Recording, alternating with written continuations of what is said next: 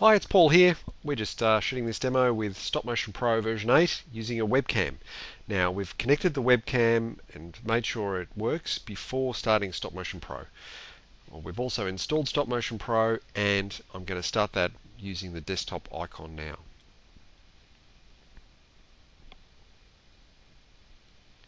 So the Welcome to Stop Motion Pro screen appears. In this case, we'll just go straight for Create a New Production Shot. Click OK. I'll give it a name. Click OK.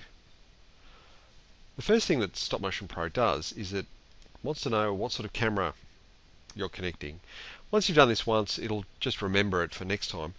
The first time you use it, you probably will have to come down and select from the capture type here what sort of camera you have. So in this case, we're going to choose a video webcam.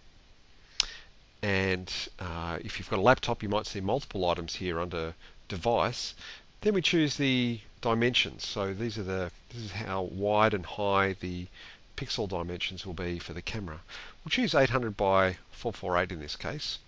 Then click apply, and we see a live image appearing here. Now that looks pretty atrocious at the moment. So what I can do to change that is click on the format button.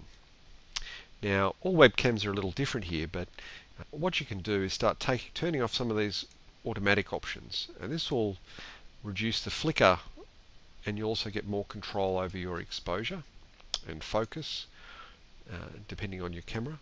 So with this particular camera I can control the focus here, but you may need to do that on the actual webcam itself by adjusting a little ring around the lens. I'm reasonably happy with the exposure level there now, so I'll leave that set there. I can also adjust the brightness and contrast. And if there is a white balance option, it's always good to turn that off auto and find the right setting with the manual slider, and that way your image won't flicker and change while you're animating. So great, this is looking wonderful. I'll just click OK here, and on the capture settings window I'll click OK. Alright, looking good. Now I'll just resize this screen so you can see everything. We're looking at the live image, and that's shown here with a little live button appearing. I can capture frames just by clicking capture there on the toolbar. I can then make a change to my puppet, capture another frame. I quite like just using the enter key to capture while I'm working, so I'll do that from now. Okay, over here on the left hand side you can see the animation is progressing.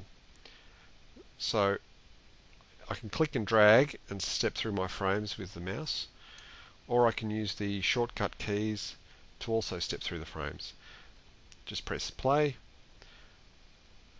and it'll play the animation back. Great, we've got a whole lot of new things here with the timeline tool, so we'll look at that in another demonstration, but that's a really powerful way to edit your film as you're working. Thanks for watching.